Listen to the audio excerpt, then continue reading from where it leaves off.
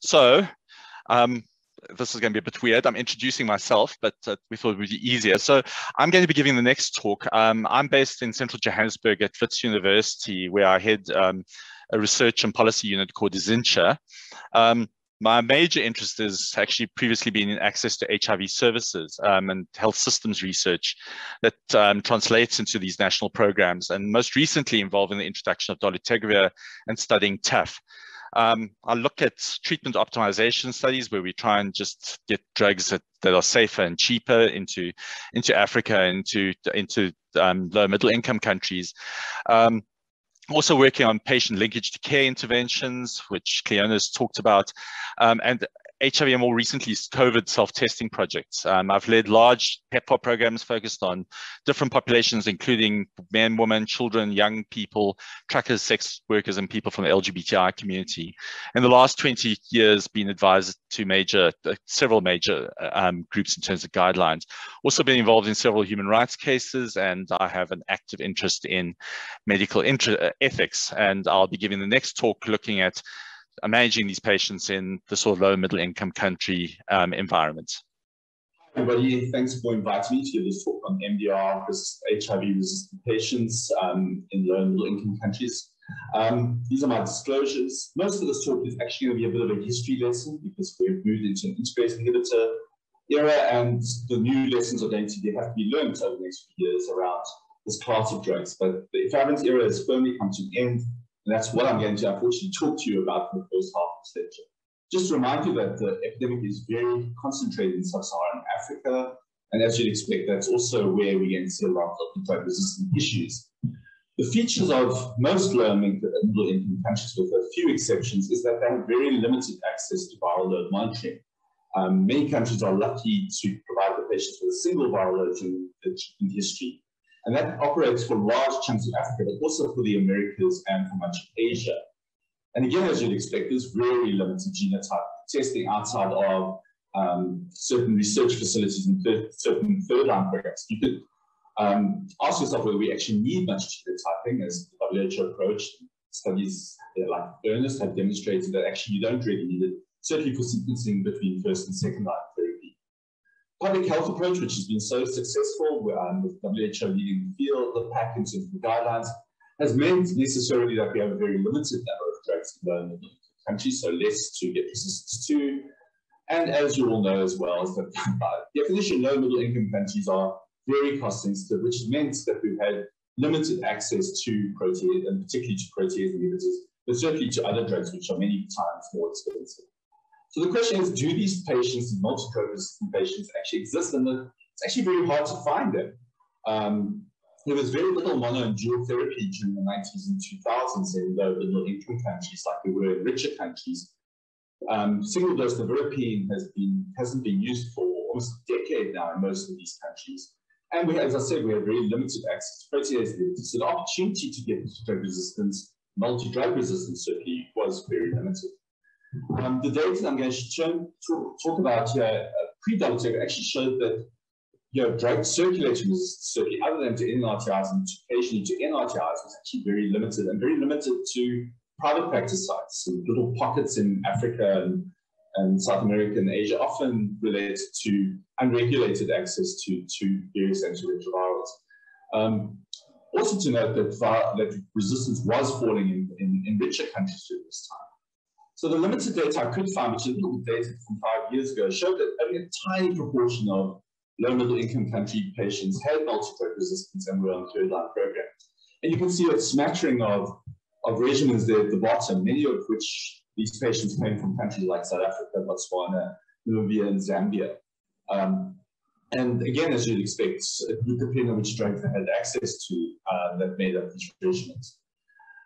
Efavirenz has been very, very well tolerated, actually, but its weak link is not just its side effect profile and its drug interactions, but also the fact that it's incredibly easy to break, as with its predecessor, nevirapine. The newer NRTIs are easier to use. We've moved patients off efavirenz once they fail both virologically or in some cases clinically or immunologically. And this combination of AZT and usually Aluvia, but increasingly Ezintsha, meant that, what was shown in the earlier studies, that this movement across was very, very potent and very successful. That was very expensive, as Lawrence Long showed in the paper a couple of years ago. It was 2.4 times more expensive. And then the third-line drugs, which were as many as 10 to 15 times more expensive than the first line. So the challenge for many African countries is that they're showing increased NRTI resistance, driven largely by patients re-entering the system, not truly naive patients. Often stockouts of singles, meaning that in conditions like TB, where you have to double dose, particularly the protease inhibitors, patients were often having their resistance profile driven by the fact that they couldn't have their drugs increased in terms of drug number because they didn't have sufficient, as I said, particularly in South Africa, we're seeing with the protease inhibitors with TB. So many of these countries across Asia, Africa, and the Americas started demonstrating steadily increased NRTI resistance processes. Which is one of the primary reasons why dolutegravir was recommended in the new WHO guidelines. These slightly dated studies from across South Africa demonstrated that when people do fail first-line therapy, they fail with exactly the mutations, the NRTI mutations, the pyrimidine analog mutation, the occasional K65R tenofovir mutation that you'd expect on programs that were at the time D40 and AZT based. Red Hammers demonstrated that these NRTI mutations was associated with poorer outcomes in terms of patients who had pre-treated NRTI resistance and then were started on NRTIs. Although there was data, a very provocative study coming out of KwaZulu-Natal in South Africa from Dean and Pillai's group at Multidrug-Resistant, demonstrating that even though they did see this rising NRTI resistance, they didn't see poorer virological outcomes. And this probably was a consequence of poor socioeconomic status masking the biological consequences of the NRTIs. It does, however, build on advanced and Cape Town data, which demonstrates that even in the presence of NRTI-based regimens, you can often get resuppression of these patients with a focused adherence intervention.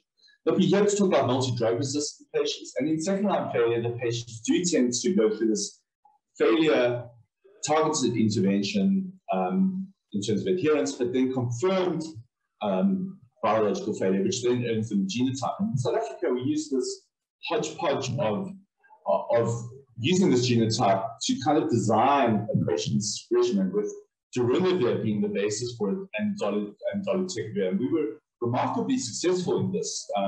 Darunavir obviously used because it is such a powerful and potent protease inhibitor, and which has shown to be near impossible to break in studies in the efavirenz era in richer countries. And certainly in the South African third-line program, where we had over 3,000 patients, we achieved very high rates of resuppression using this darunavir dolutegravir dominant. Occasionally we used the traverine, and then tinkering with the nucleoside backbone. We got very high suppression rates. And you can read about this paper in JADES, which was published 2 or 3 years ago.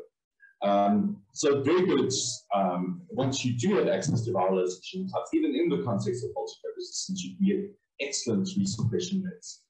So when we hit 2018 in the dolutegravir era, we could see that we had predictably a multidrug resistance. There was resistance in first line, but multi-drug resistance was actually very unusual, even on second line. And when it did happen, it was pretty predictable. First, second, and third line resistance was very predictable. We were seeing this worrying rise in NRTI resistance, but the WHO sequencing, the blind sequencing to a protease inhibitor that demonstrated from Ernest, was that it actually worked. It also demonstrated that third line was really needed, but needed genotyping to validate accurately. And that with that combination, you got pretty good results. Again, it was only really possible in middle-income countries like South Africa and countries like other middle-income countries like Botswana, Brazil, Zambia, and Namibia. But now that dolutegravir has come, and I'll talk about dolutegravir specifically because dolutegravir is really still only available in rich countries, but it's a very similar analog. We have data suggests you can't use it in TV, and we don't have as much pregnancy data. But the integrase inhibitors, dolutegravir, has completely changed this idea around multidrug resistance patients. And has moved into first, second, and third line WHO guidelines very firmly over the 2008-2019 period. It was amazingly enough cheaper than efavirenz initially, and in fact, this 2018 combination of tenofovir, 3TC, and dolutegravir has dropped to just over $60 now. So we were actually able to get a drug that, for the first time, is cheaper and better than its predecessor. Efavirenz cost has also dropped with it, so the efavirenz combination is probably actually relatively similar. But it's fallen away in most of our countries, certainly across Africa, where the tenofovir, 3TC, and dolutegravir combination first line completely eclipsed the efavirenz-based combination. And you've seen this massive dose to dolutegravir, partly because now we're reassured that it's safe in pregnancy and that you can actually use it in TB at the double dose, or you could just go back to the old efavirenz. And this has meant this massive switch across to TLD. Tens of millions of people, in fact, have now transitioned in Africa across to the regimen. South Africa was chaotic, because it happened during COVID times, and a lot of patients were moved across without virological confirmation of virological suppression. So there's going to be an interesting natural experiment that's happened there. So dolutegravir didn't come, it's a safer drug, it's less side effects, less drug interactions with contraception, but it's also got this unbelievable genetic barrier. And the study I was associated with, which a lot of attention has been paid to the weight gain on the study. In many ways, another very interesting aspect was that the patients who failed dolutegravir, these were routine patients recruited from programs in central Johannesburg, almost all the dolutegravir patients resuppressed. A lot of the efavirenz patients did as well, but the dolutegravir patients resuppressed, and even the ones who did fail, the very, very small numbers that failed, had no resistance mutations, suggesting that that an adherence intervention here is again probably the only thing we're going to require in first line. And again, questioning where resistance actually is going to emerge in these patients. So this is, as I said, a history lesson. History is being written as we speak now, and we just don't have much data to suggest that actually this is an issue. So it's a non-sexy stuff that we're going to have to do now, which is paying attention to explaining patient regimens, trying to simplify regimens, which again is getting easier and easier in the dolutegravir era, trying not to minimize side effects, but also trying to pay attention to them. And again, in advance, we had almost no patients. We didn't have a single patient stop dolutegravir because of side effects. Promoting routine into the tablet taking, promoting social support, paying attention to alcohol and other substance use where appropriate, and then addressing mental health issues. And this stuff, which is much harder to do than focus on which tablet we use, is probably going to become even more important, even though it was pretty important in the efavirenz era. We're seeing the emergence of the injectable era, and certainly in low middle income countries where the injectables seem, certainly the early generation of them are going to require very high attention to adherence and to the program delivery of these programs, are going to be a big challenge for low and middle income countries and have the ability to potentially drive multi-drug resistance in the future if we don't pay attention to this system. We've seen the slow extinction of lots of ARVs. I don't think any of us are sorry to see the loss of the thymidine analogs, all the D drugs, and most of these horrible protease inhibitors, and the old generation of integrase inhibitors, which didn't add very much. Efavirenz, which is steadily becoming less and less used. There's a big debate about whether we need tenofovir and TAF, except for hepatitis B patients, in terms of dual therapy becoming the standard of care steadily, and there's, as I said, a huge debate about that. And then we look with keen interest at the ARIA and ARTIS studies, which are hopefully going to be presented at this conference, which may mean that AZT steadily falls away, or at least for many patients, as we go forward. So in conclusion, we're not even certain with the integrase inhibitor eras with darunavir as a backup, whether resistance is actually going to be a thing. Is this just going to be an old legacy of the various integrase, of the various regimens that we've used? Now that we've got these phenomenally potent regimens, is resistance going to be anything more than something we worry about keeping a public health eye on? We look at drugs that like lenacapavir and islatravir, and these drugs appear to be as potent as these current generation of drugs. So again, we may not be worrying too much about resistance in the future, but more worrying is the system of care that's provided actually means that we can use these drugs responsibly. And I think finally is that potency and tolerability is not actually the major reason you're going to be worrying about patients failing in the future. It's all about the social determinants of health around poverty, mental health, substance use, the life chaos that affects all of us, probably not just poor people. And that addressing these social determinants, we knew they were important in the Fabric's era, but they can become even more important in low and middle income countries where these issues are unaddressed in many of our countries, even more so than they are in the richer countries. So resistance is just important to address and to pay attention to, but shouldn't distract us from the fact that these other issues are every bit as important. Thank you for your attention, and thank you to my amazing team in Johannesburg who have done so much of the work that we are so proud of. So thank you everybody for sitting there through that. I'm going to welcome back Clíona and Dave, and just ask you to please keep sending your questions through. We've got some legacy questions from the previous two presentations. I think both of them electrified you. So David's got some questions which he wants to ask, and I'm just going to quickly curate some of the others so we can move straight into this. Thanks very much indeed, Francois. I mean, I think that's a wonderful overview. My question, given WHO guidelines, which I've only just glanced at, were published over the weekend, and if they come every couple of years, last were 2019, do you see dolutegravir 3TC versus TLD? I just wanted to see your sort of perception of going forward in the next 1 or 2 years of dolutegravir, the 3-drug versus the 2-drug. So it's difficult to get past the pharmacy wars of the companies having their own, arguments about these things. Yeah. Locally, there is a debate. So in my situation, tenofovir, I did my PhD on tenofovir. I think it's a remarkably safe drug. I'm not clear about what TAF does to obesity levels. I think it's still a difficult question, and whether it's tenofovir blunts obesity, the gaining of weight, or whether it's whether TAF supersizes, it isn't, to my mind, totally clear at the moment yet. And we do, certainly in my environment, get the free hepatitis B addition. The cost of tenofovir on top of the $60 is actually very small. So a lot of people are saying, who cares? Let's just leave the tenofovir on board of whatever background nuke you've got. We're moving into the age of the injectables. Let's rather focus on looking at that. I flip-flop between those views quite often. I don't like giving drugs unnecessarily.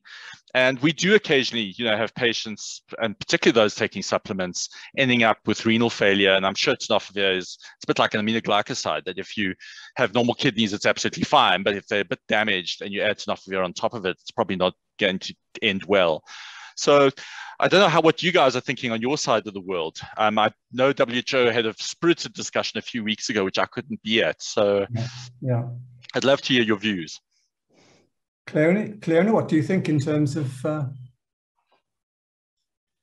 I suppose, I'm really coming back to what we said earlier. I'm, taking the tortoise approach and waiting and being patient. I'm really excited about the injectables because they will offer significant benefits for the particular group of patients that I work with, and having worked pre-integrase inhibitors and post-integrase inhibitors, I agree, Francois, it's really been revolutionary. We used to have these resistance meetings where we'd be trying to think about what are we going to give this patient to keep them going.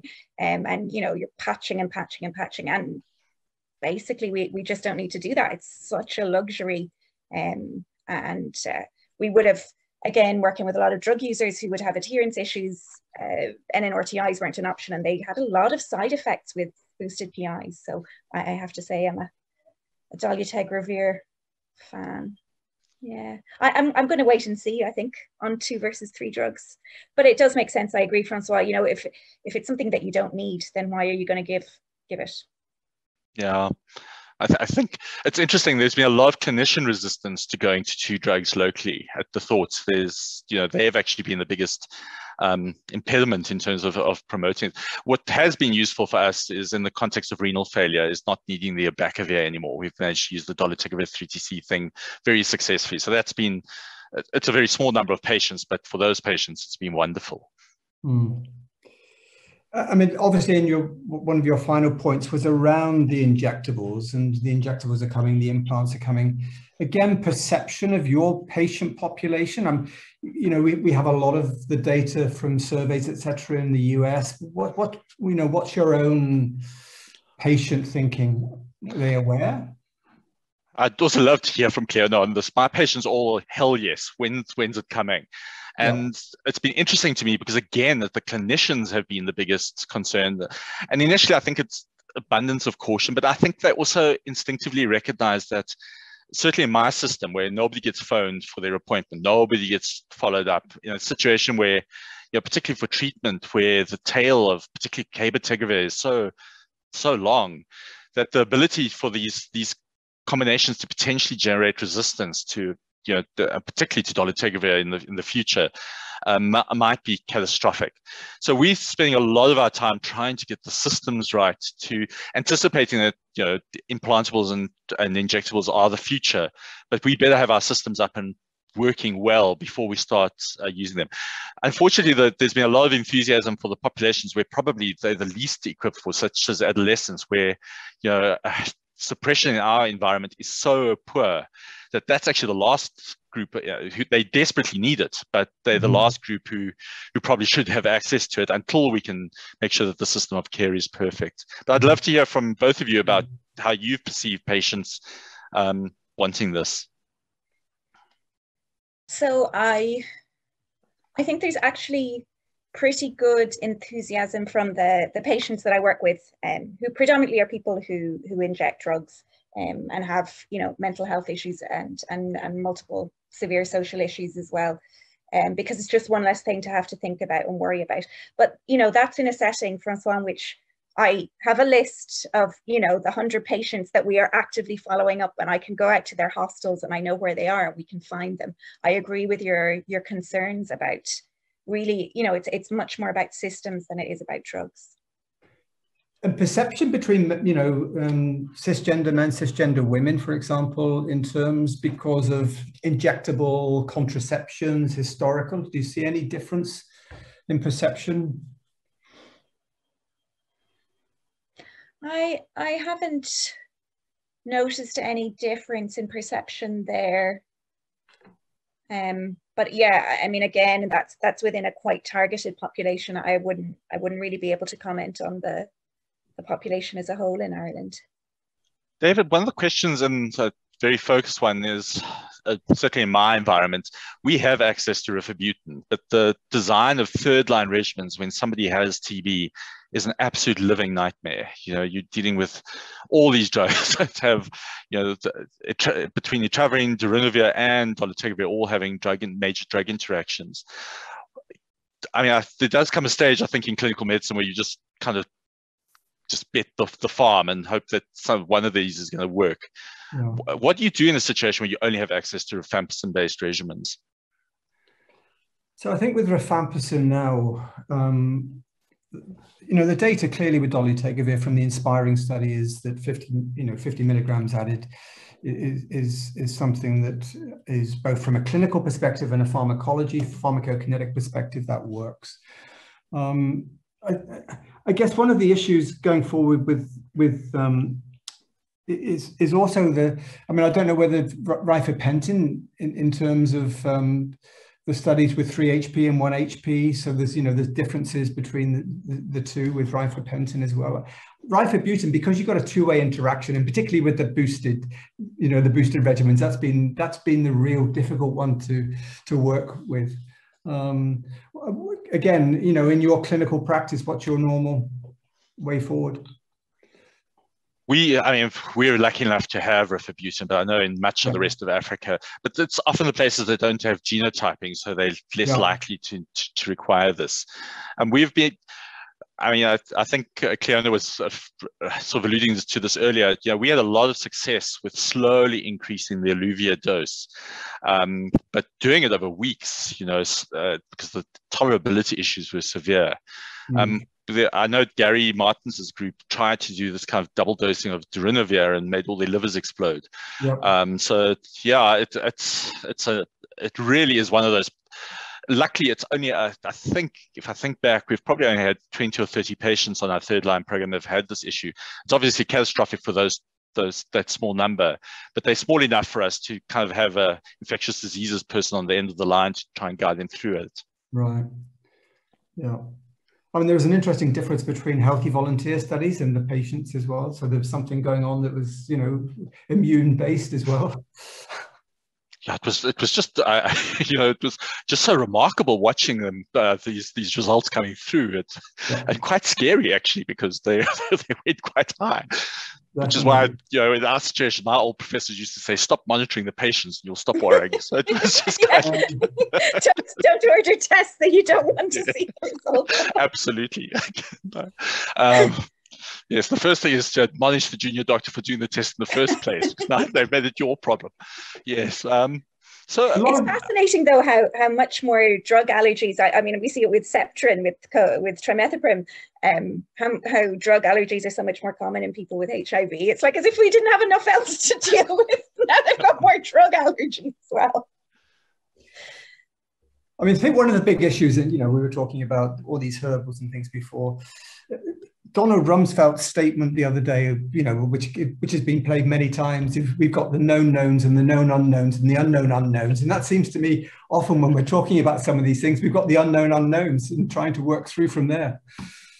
There's a question about drug interactions with marijuana. Now, just to give you some setback, home use was legalized in South Africa, and we have every Tom, Dick, and Cannabis International pharma company now trying to bring their drugs to bear. And so are there any things that worry you, David, in terms of sort of marijuana drug interactions? The only thing that's ever worried is whether or not with a booster with ritonavir cobicistat there may be some unknown effect rather than known. But with dolutegravir, it's a drug which has got so few drug interactions which are clinically relevant, clearly rifampicin, clearly metformin in some settings, clearly the cations, but there are many that we can ignore, thankfully. We've been instructed that was our last question, and that we're not going to get a chance to get to the others. It's just for me to thank Clíona and David for such a wonderful session. I've learned so much, and it's just been such a delight moderating it and having such a wonderful discussion. And thanks, David, for allowing me to add polydoctory to my my lexicon for the. I think that really was one of the things I really needed